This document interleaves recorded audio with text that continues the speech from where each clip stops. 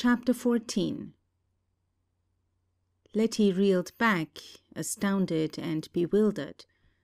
The shock of seeing Wirt Roddy where she had looked for Lige made her clutch at the table for support. "You? You?"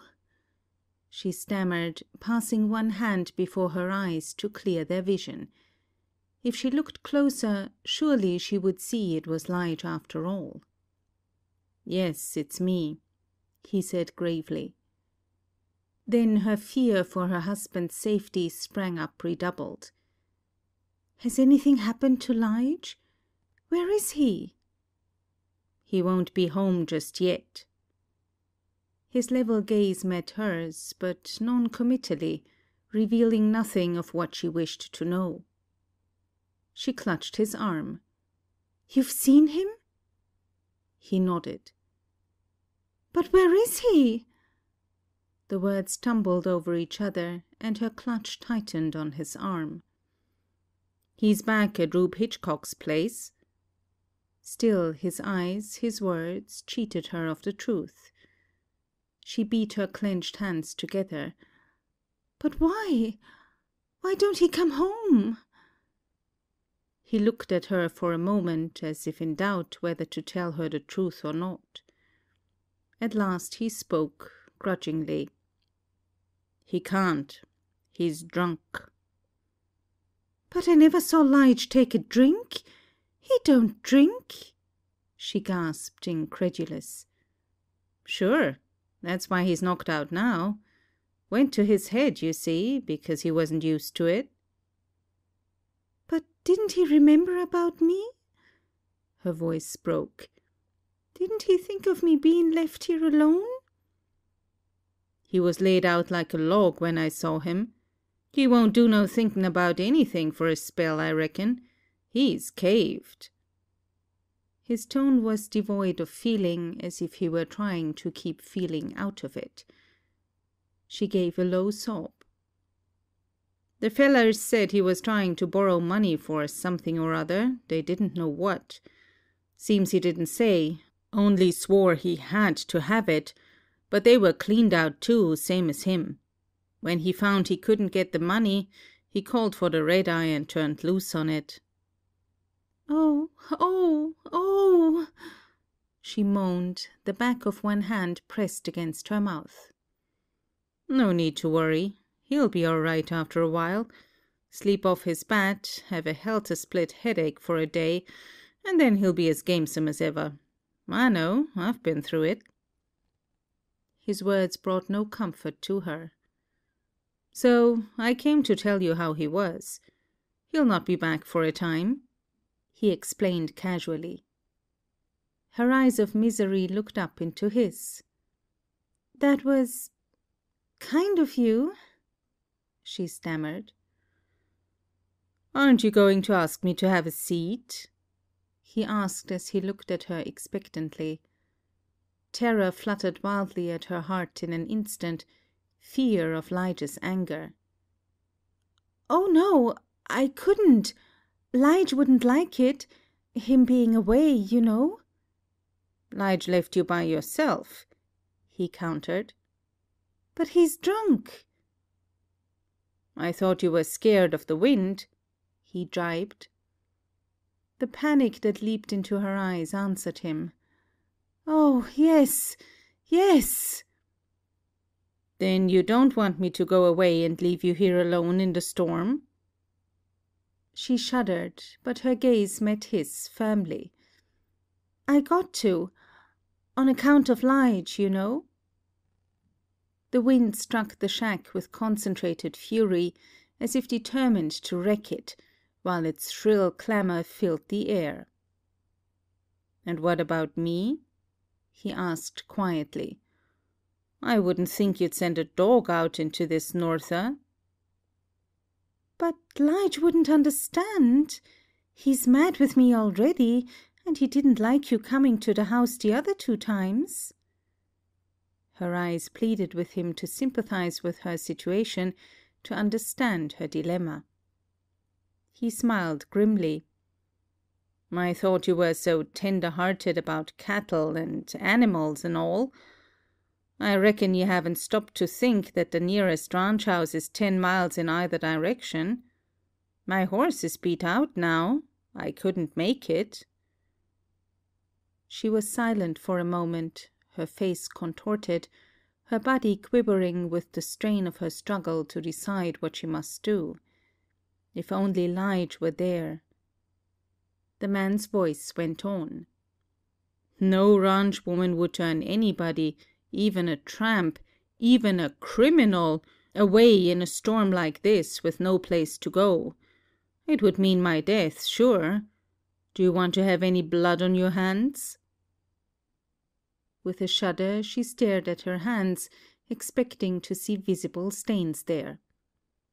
The wind shrilled outside, the windows rattled violently, the lamplight flared in the gusts. The woman gave a despairing gesture of assent. "You needn't be afraid of me," he said gravely as he removed his coat and laid it on the table. His old mocking manner was gone. There was no gleam of laughter in his dark eyes, no flick of irony at his mouth, no satiric shrug of his shoulders, but in their place a seriousness that was restrained and stern. What experience, what emotion had changed him so? Letty sank into her chair, relieved in spite of herself that she was not to be left again to the horror of solitude in the storm. "The wind nearly drives me crazy," she cried. "It was you that first made me afraid of it." His face grew more sober. "Yes, I reckon I've got that on my conscience. And it maybe pesters me more than some other things that might seem worse." "It was cruel," she accused him, her blue eyes fixed on his face. "It's made me miserable ever since I came out here. I never can get the fear of the wind out of my mind, day nor night. You put it on me like a curse. And I had never done anything to harm you." "I'm sure sorry," he said tensely. "I'd give a lot to take back those words. I feel like a low-down hound." "I'm always looking for a cyclone, like you described it. I lie awake at night thinking it's coming toward me, a big whirlwind that reaches to the sky." "But they don't come so often, even in this section," he said with attempt at cheerfulness. "One would be enough." "Chances are it won't ever come your way," he said soothingly, as to a child. "You were such a pretty little trick and so bashful, I couldn't help teasing you. I ought to be hung for it." She shook her head and spoke with concentrated bitterness. "It wasn't only just teasing. Everything you said about the wind has come true to me, except the cyclone. It has ruined my looks, my nerves, and my disposition. It's trying to break me, and it will get me yet." He gazed at her for a moment in silence, and then spoke, more to himself than to her. "Your hair is not so yellow and wavy as it used to be. Your skin's not so white and soft. Your cheeks aren't pink anymore, and your eyes aren't so blue as they used to be." "It's the wind has ruined me," she cried harshly, accusing destiny, the fates, as well as him.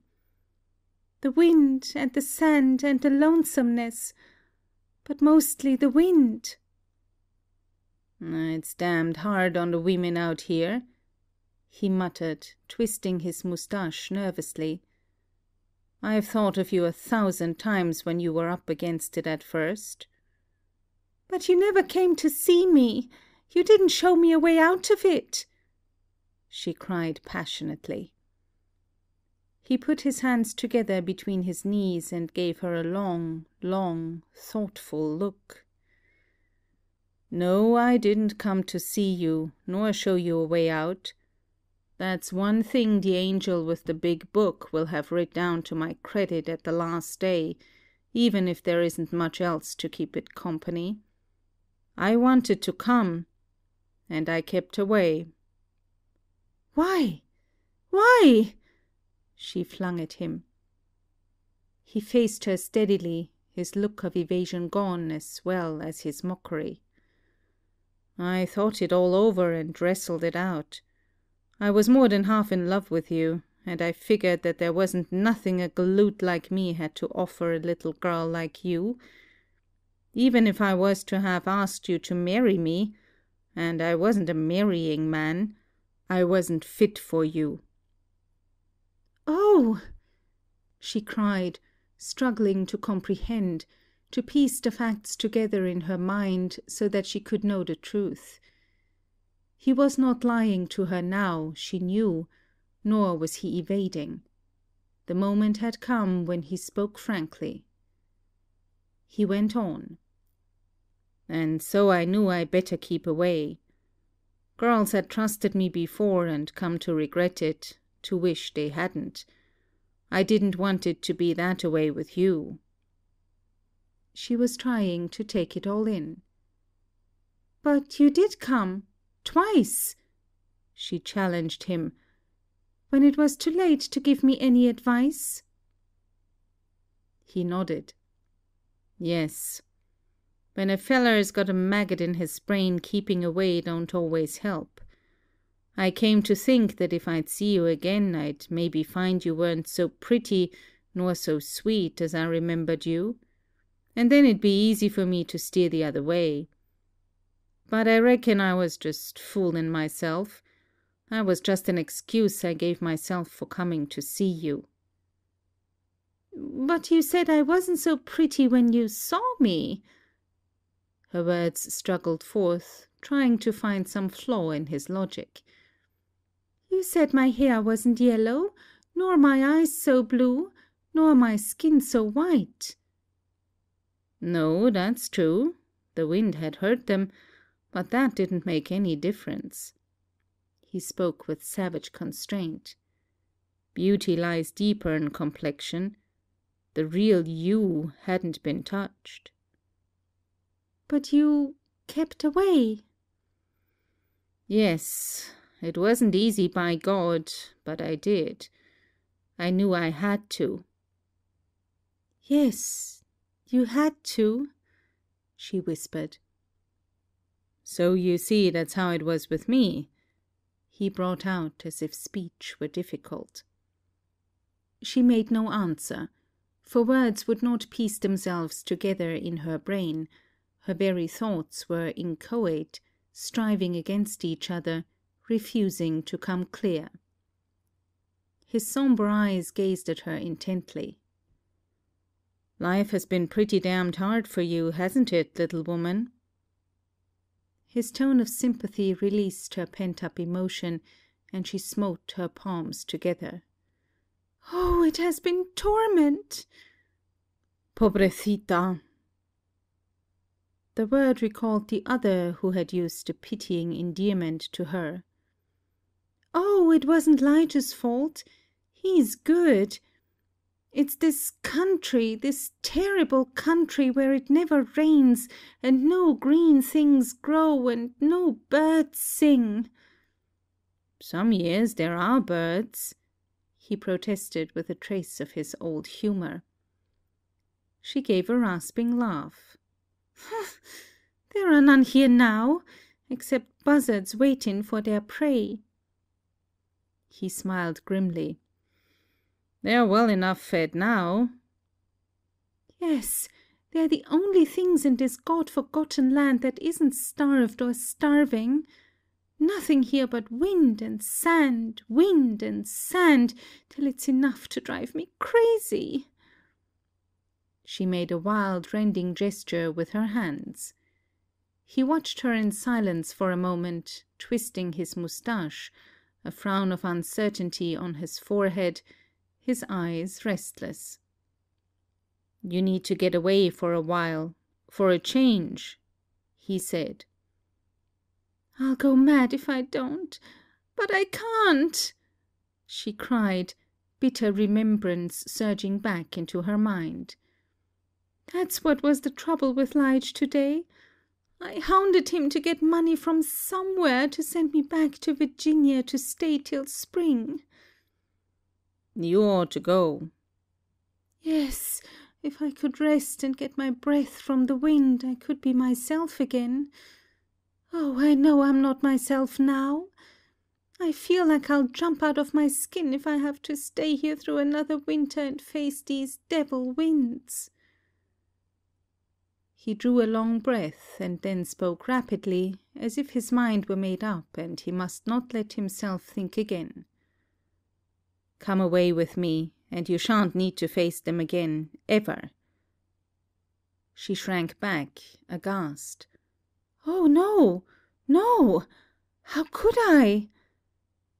He leaned toward her eagerly, his hands outstretched, his words coming with swift passion. You need to get away. You've got to think of yourself now. If you stay here, it's like you say, you'll die or go loco. And what good would that do Lige or anybody? She felt the falseness of his logic, but was unable to argue convincingly as he did. She could only protest. Oh, no, I couldn't treat him like that. He's been kind to me, and he's had so much to bear lately. He'd soon get over it. Men do. The old light of mockery was in his eyes. Not Lige. And anyway, it would be wrong.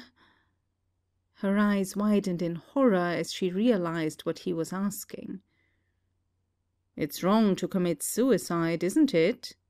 He demanded. Yes, that's a sin. Then to stay on here when you know yourself it's more than you can stand is committing suicide, isn't it? He leaned nearer and laid his burning hand on her wrist. She shivered and shrank away, but she could not marshal her words to refute his argument. The wind smote the house with redoubled fury. The timbers creaked and strained as if making a violent effort to hold together, and she could feel the structure rock and sway, with threats of leaving its foundations. She turned to him with sudden, desperate appeal. Why can't you lend us the money for a ticket for Virginia, so I can go home? Not on your life. He shook his head vehemently.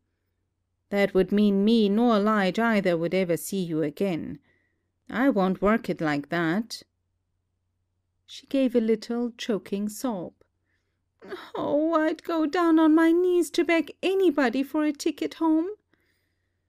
I'll give you anything but that. Anything but that, I swear it. But I won't put the country between you and me.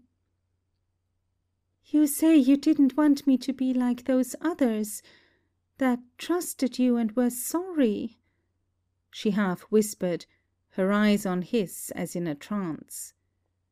He drew one hand across his forehead. I don't know what I want, except that I want you. His passionate words seemed to echo and re-echo through the room, their sound lingering in her ears above the clamour of the storm. No, no! Listen. His voice was tense and stern, almost savage in its vehemence.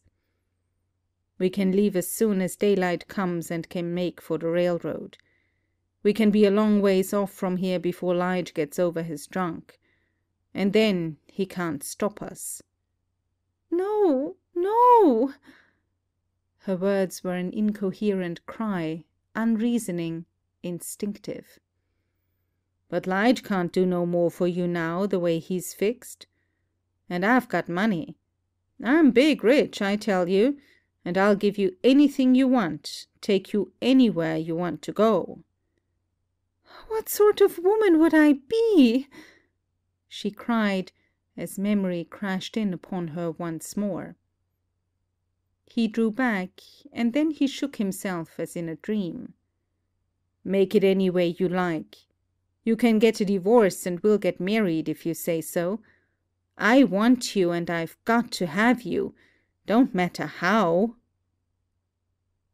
Blood beat in her head, making it hard for her to think, but her thoughts struggled as through an enveloping darkness and constriction, through resisting forces. That would be as wicked as the other way. In the name of hell, how? Sincere amazement was in his face, his voice. She made a gesture of contempt. To treat Lige like that when he's trusted me? It's not his fault that he's down now. The drought and the wind have been more than he could stand, and they've nearly driven him crazy. Same as me. He caught her hand in a tense grip that hurt her. Listen to me, Letty. You don't love him, and you never did. And I'm willing to bet anything, all I've got, that you do love me. His tone was triumphant, his eyes exulted over her. She wrenched her hand away and faced him in defiance. You've got no right to say such a thing. You won't deny it, he taunted. His eyes deliberately tried now to assert their old mastery over her emotions. His very hand seemed menacing, his lips curled in a smile. An icy terror ran along her spine, a frozen fire in her veins. She turned to flee. Better to run away out on the prairie than to stay here. Better the madness of the storm and the dark than this. What was that roaring in her ears? Was it merely the sound of the wind outside? Wild, clamorous wailing like a troop of souls from hell. She could vision the norther racing toward her across the prairies, a wild stallion breathing death, his hoofs of fire ready to trample her down to destruction. Fear had her by the throat as she paused, her hand clutching the doorknob. A shrill, prolonged neighing came from outside the door. Was that your horse? She jerked. He laughed at her panic. Quien sabe? Who knows? A swirl of wind swept into the room from the cracks in the floor, from the slits in the walls, from the crevices under the windows. The flame in the kerosene lamp flared up brightly for an instant, flickered, went out. Her terror was so extreme that every muscle, every nerve was tense as with violent action. Her fear, her wild anger against the wind, against this man, tautened her body in a strain like that of mortal physical struggle. Her breath came fast and faster, her heart beat suffocatingly, her skin was drenched with icy perspiration, her whole form shuddered as she felt the enveloping horror of darkness added to her terror of the wind and of this man. "Who blew that lamp out?" she shrilled. "I don't know," he answered, coming closer to her in the darkness. "You did! You know you did!" Fear was throttling her. "I swear I didn't," he said as his hand caught hers. "Who was it then?" she chattered. "It was the wind." "The wind!" Just at that moment a violent blast shook the house, as if to tear it in pieces and send the splinters over the wide plain. The door crashed open, and a roaring blast rushed into the room. Half swooning with terror of the invisible, the unearthly, Letty flung herself into Wirt Roddy's arms, and clung round his neck as a drowning person would. "The wind! The wind! Don't let the wind get me!" "I won't," he said hoarsely, as his arms closed round her. End of chapter 14.